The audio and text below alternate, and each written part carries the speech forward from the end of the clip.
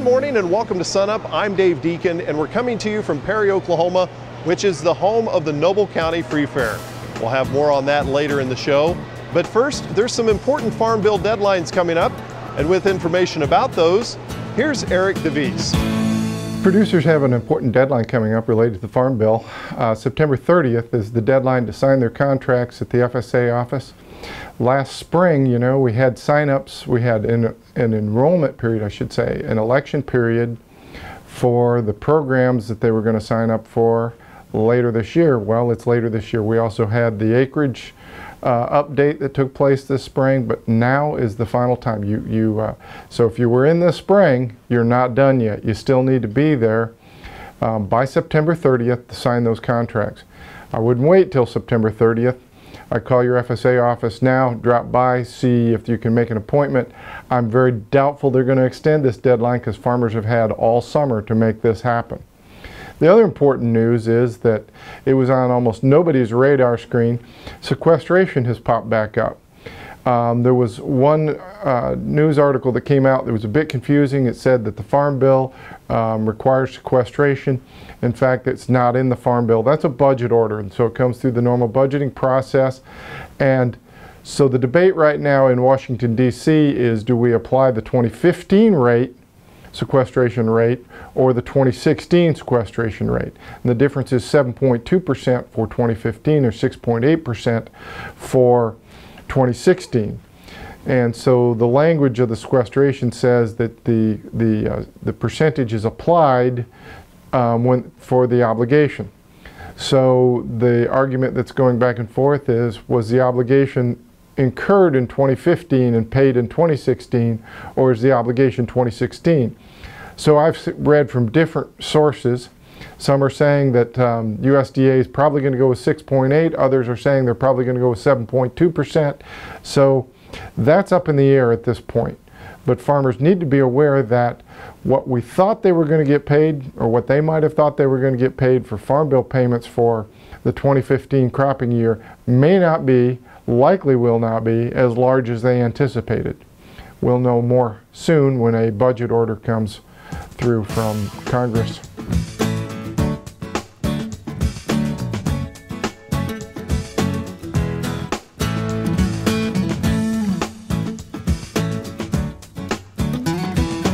County Extension offices across Oklahoma are getting a lot of calls lately about webworms. And joining us now to talk more about webworms is Jackie Lee, our Extension entomologist. And Jackie, we're kind of seeing these in a lot of trees all around the state. Give us an idea of what people are asking you. We're seeing these at greater numbers this year than we have in previous numbers, Lyndall, and I have received a lot of calls in my office concerned about whether or not these webworms could affect the pecan crop this year. And what is the answer? I mean, we have some decent pecans. We do. It's going to be a good year for pecans in Oklahoma. And the good news is webworm actually does no damage to the actual pecan, but it can defoliate the tree. So the only reason you should be concerned is if you have a lot of webs in the tree that could cause severe defoliation. So it knocks the leaves off, essentially. That's what the webworm does. Well, actually, the webworm feeds inside the web on the leaves. And as the caterpillars grow in size, they make their webs larger and larger until they engulf a greater part of that tree, and it'll completely defoliate that area. Okay, but do they eat the pecans too? They do not eat the pecans, no, just the foliage. And is it mainly in pecan trees, or it's kind of in a lot of other different types of trees too? Well, actually in the south it's mainly hickories, pecans, and sweet gum trees. They can also be a pest in fruit trees, but it's rare. So not too much damage. What if it's a younger tree? Are they more susceptible? Now, the younger trees are much more susceptible, and I would recommend removing any webworms from trees that were less than 5 years of age. And then is removal pretty simple, just kind of like it sounds? It is. You just pretty much take a branch and run your hand along the branch to remove the webworm, or you can just prune out those limbs in the younger trees. Just make sure you dispose of the worms. Exactly, so they don't start all over. Right. Are there other control options as well, and how do you know when to use those? Right. So whenever you see severe defoliation in your trees, you will want to spray. If you have commercial spray equipment, you can use a BT product, Bacillus thuringiensis, or a methoxyphenazide product, which works very well on these pests. But you want to make sure that you do a spot treatment and that you really, really penetrate that web, or the spray won't work. We've seen these the last few weeks. Are we kind of near the end of their life cycle, or as we kind of get cooler temperatures probably? Right. This is the last generation for webworm, and usually this is the only damaging generation that we have. These guys are going to start pupating right about now, so the worms will fall to the ground and pupate in the soil. So they'll be finished up here in the next few weeks. Okay, we'll be glad for that. Yes. Jackie Lee, thanks a lot. Great advice. And for more information on identifying and treating webworms, go to sunup.okstate.edu.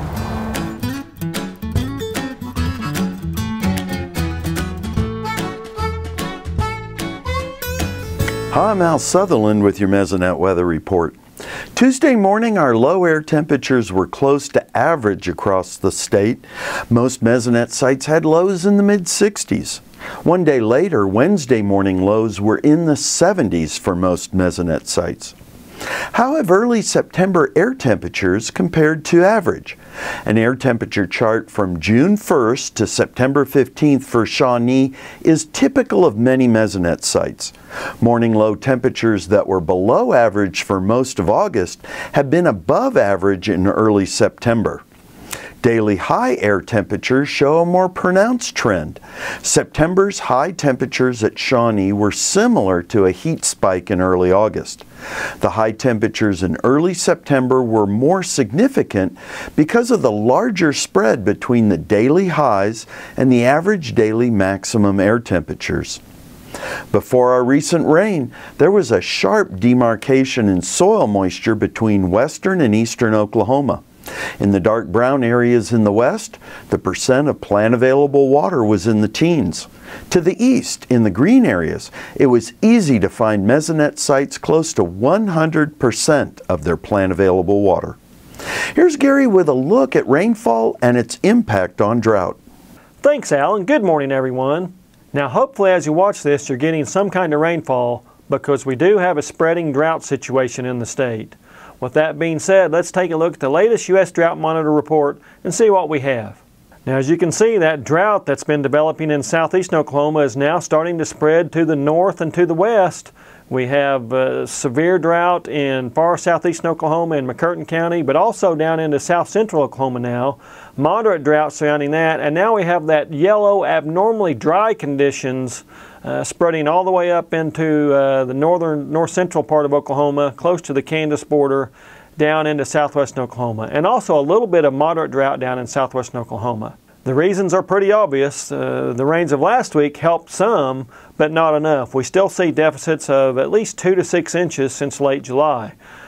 Parts of south central Oklahoma have only seen about half of an inch. In Idabel, which is usually one of the wettest stations in the state, it's seen less than an inch over that time period. Now, the good news is the Climate Prediction Center on its U.S. Seasonal Drought Outlook sees drought either being removed or improving across those areas that already see drought across southeastern and south central Oklahoma, with no development likely at least through the end of December. So that would be great news if that map actually comes true. So like I said at the beginning, we need this rain to come through and stop this drought from spreading farther to the north and west, and hopefully we can remove some of those colors from the map for next week. That's it for this time. We'll see you next time on the Mesonet Weather Report.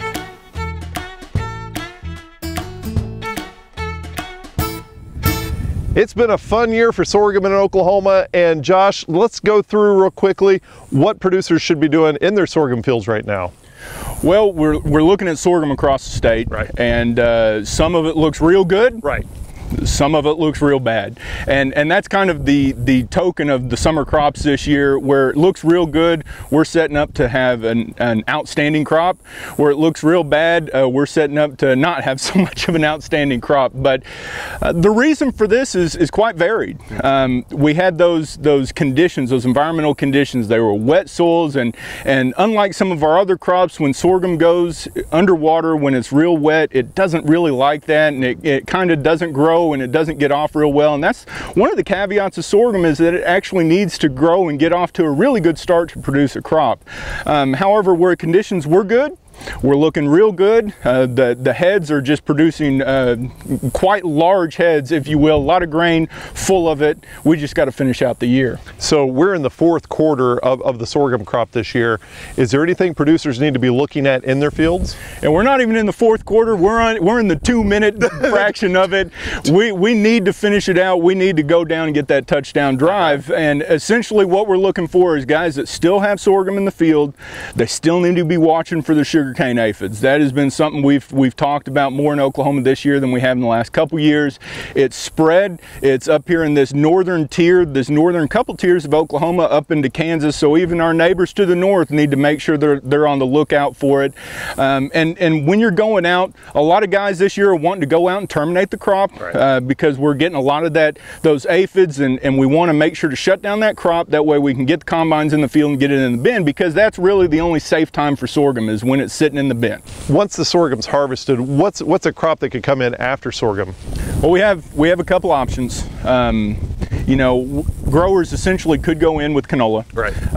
The margin for error there is really thin. Right. You're talking about a very quick turnaround. So if you had really early planted sorghum, you've had it out of the ground, you've had the chance to work the ground a little bit, or if you're going into no-till, you've kind of let things settle a little bit, you have that option. Your other option for a crop perspective is to go into wheat.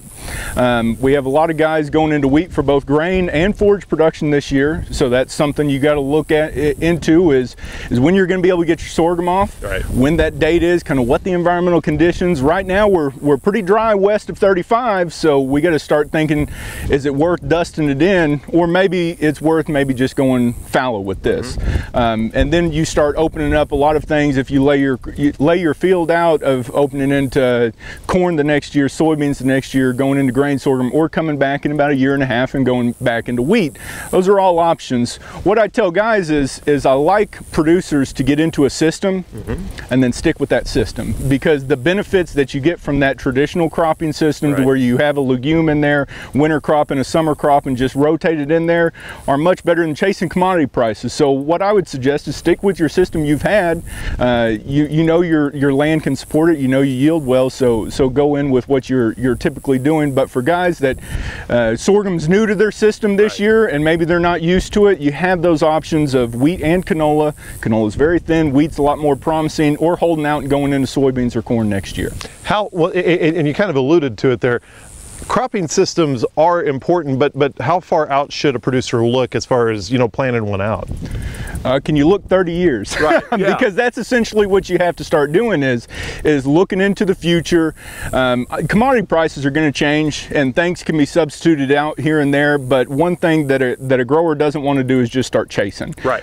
Going corn after corn after corn, or soybeans were up at near $15 a couple years ago, just going straight soybeans across the board, just because you never know what will happen that year. And so spreading your risk, having a little bit of corn, a little bit of sorghum, a little bit of soybeans, or having some canola in with your wheat and rotating those together, the benefits have been proven. They've been proven in the state, they've been proven all over the world. So it's better to have a nice array or a nice diversity of crops and have that rotation, and stick with that rotation, because it's going to work out best than just doing a monocrop or a monoculture single crop system. Thank you much, Josh. Josh Lofton, Cropping System Specialist here at Oklahoma State University.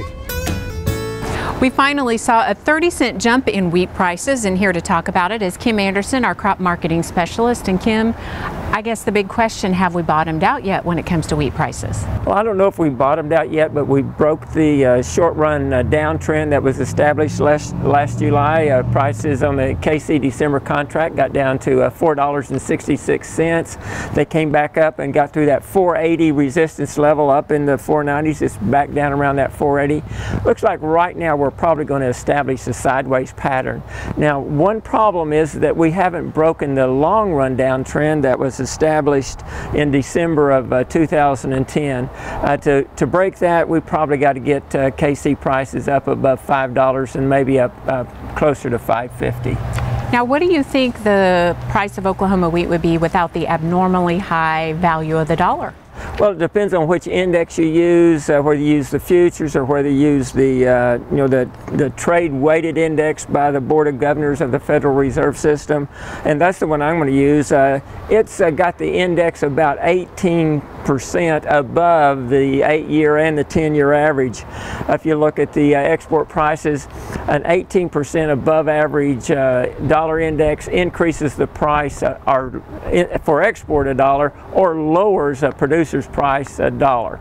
It could be as 75 cents, so let's go 75 to $1. That means current prices without this index should be in the $5.50 to $5.75 range rather than $4.50 to $4.75. With that in mind, what price levels are you watching? Well, I'm watching the Kansas City December contract. The important price levels is $4.66. Of course, that's the bottom. That's been the lowest price on the nearby contract since about 2007.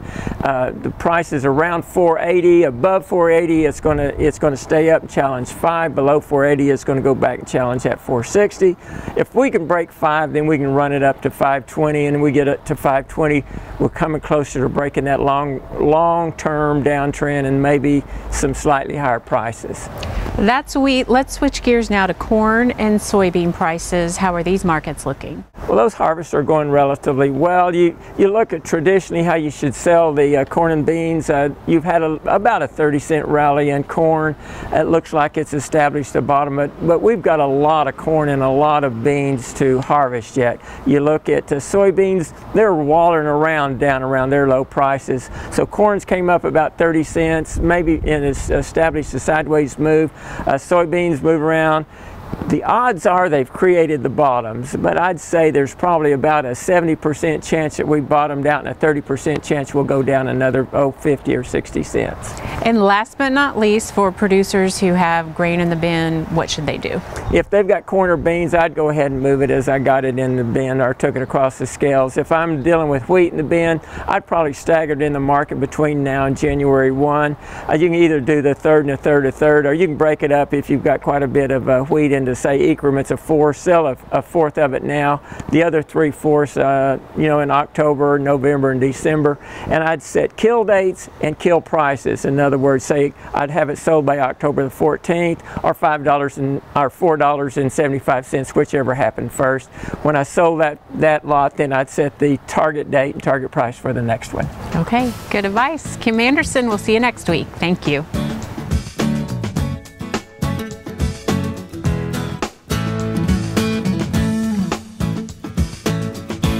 Those cow-calf operations that have fall calving herds will be growing some replacement heifers to be bred later in the fall, probably starting around the middle of November.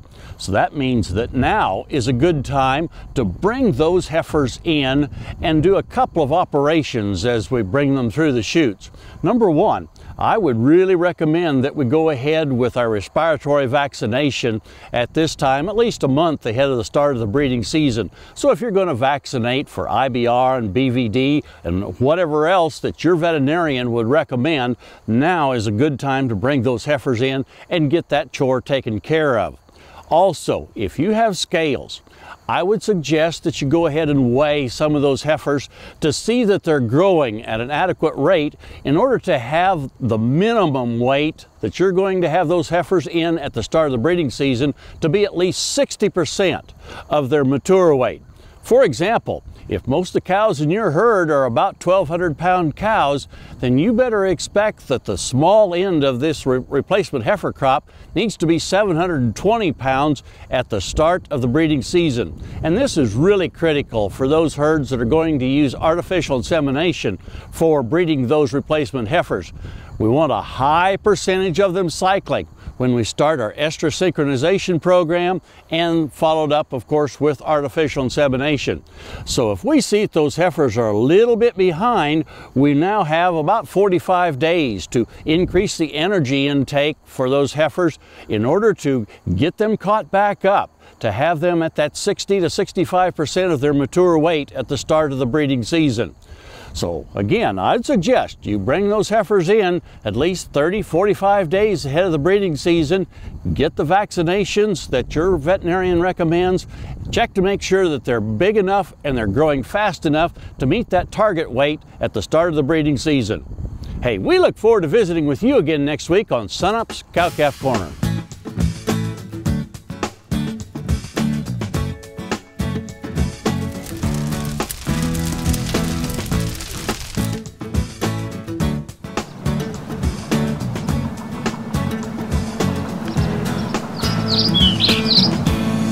Timber stand improvement is an important aspect of forest management.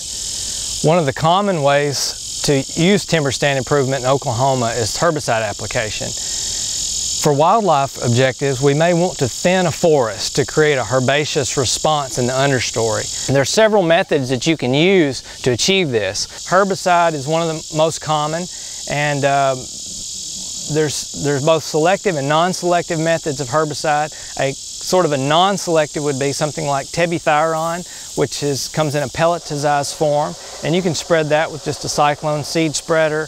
And you know, why it's non-selective is it's soil activated, so any roots that come in contact with that herbicide, that plant is at risk of being killed, that woody plant. So if you just want to create gaps or long open linear features through the forest and you don't really care about what species or what size class of tree you're removing, that might be a quick and easy method. A more selective method is something like a hack and squirt or a stump treatment, and you could use a herbicide such as a mazapir, triclopyr, or even glyphosate in those applications. And be sure to read the label rates, because the amount of herbicide you'll have to apply for those different herbicides will vary depending on which herbicide you're using and what the concentrate of that herbicide is. The stump treatment's very simple. You just cut the tree off and you spray the cambium. A lot of times people do this for smaller trees. For larger trees, often the hack and squirt is used, and this is where you're just making hack marks into the cambium, either with a hatchet, a saw or chainsaw, and then you put the appropriate amount of herbicide in that cup that you've created with the hatchet, and allow that herbicide to kill that tree. And how many hack marks you make around the tree will be determined by the diameter and also the herbicide you're using. So again, make sure to read the label rates for those applications. Any of these methods, though, can be used to really change the forest overstory and understory structure. And then you can use something like prescribed fire to maintain that over time. Periodic fire will continue to stimulate the understory vegetation, and also to control undesirable woody plants from coming into that site, such as eastern red cedar. And how often you use that prescribed fire will depend on your objectives. If it's for white-tailed deer, you might be burning once every 3 to 4 years. If it's for bobwhite, perhaps every 2 to 3 years. But consider some of these timber stand improvement methods if you own and manage forest land for wildlife.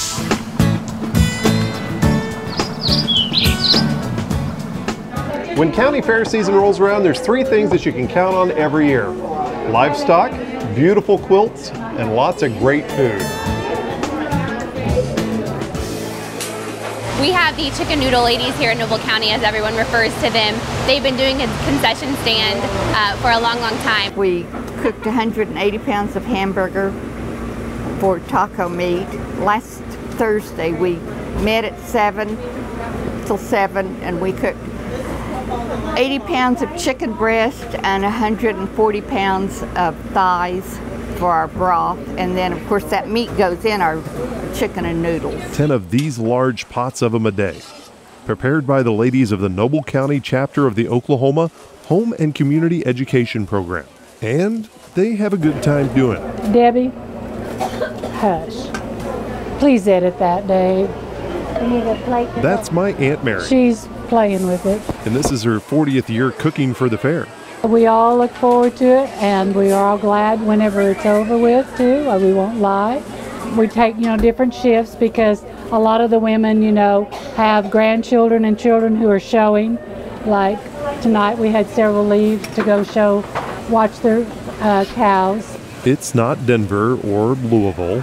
In some ways, it's better because you're showing with family. It's not that it's laid back, we're very competitive, but all 4 ag teachers here in Noble County, we come to compete, but then afterwards we hang out and do things together. Many of these folks will make their way back over to the Women's Fair building for some homemade pie. The one on the right was 3rd place in the fair, and the one on the left was... Oh, really? Yeah. But what they do with the money from the concession stand is awesome. They have a scholarship for 2 kids in our county every year. And we do Christmas stockings for the DHS store. To help buy supplies to go in those stockings so that the children will have Christmas. They purchase an iris scanning machine for the county.